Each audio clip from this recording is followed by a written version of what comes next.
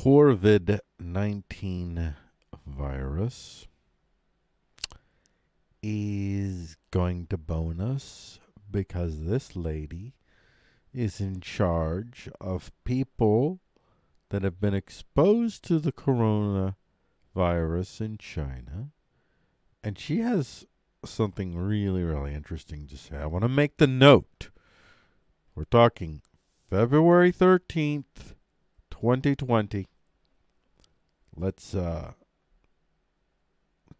take this in. Let's take this in.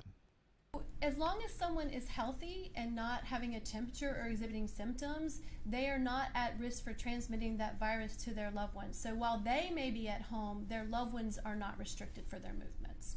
We know that you can. So they are letting the loved ones, the family members of the people under quarantine, visit the family members so long as they're not manifesting symptoms, and then go back out into the community. That's what. Now listen to the confidence with which she said this. Just take this in As long here. as someone is healthy and not having a temperature or exhibiting symptoms, they are not at risk for transmitting that virus to their loved ones. So while they may be at home, their loved ones are not restricted for their movements. We know that you cannot release it. Yeah. I just want you to take that in. We're going to move on. Look at this. Now, this is from NPR. It's February 5th, 2020, from NPR. Does the new coronavirus spread silently? Now, this is February 5th. Remember, I'm making this video on February 13th. That video that I'm responding to was February 13th. February 5th. His study found the coronavirus in the nasal passages of people who didn't report any symptoms. And it's going to leak out as they're speaking and breathing and coughing and sneezing and wiping their nose, Shaman said. Whether it's sufficient quantity to make somebody else infectious, we can't discern that from what we've done. In other words, I mean, you know, people sneeze. You don't always sneeze, cough, and we sneeze, cough, and wipe our noses all the time. We won't be manifesting symptoms. I've sneezed, coughed, and wiped my nose at least 30 times in the last 3 seconds. And you didn't even notice it because I'm so used to doing it. I'm like a freaking ninja. We're going to move on, though, because, you know, put a little humor into our sad state of affairs. We're going to move on to February 11th, 2020. This is from Medrixiv.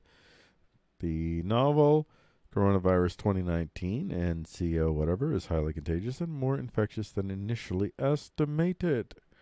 Now, here's the quote here.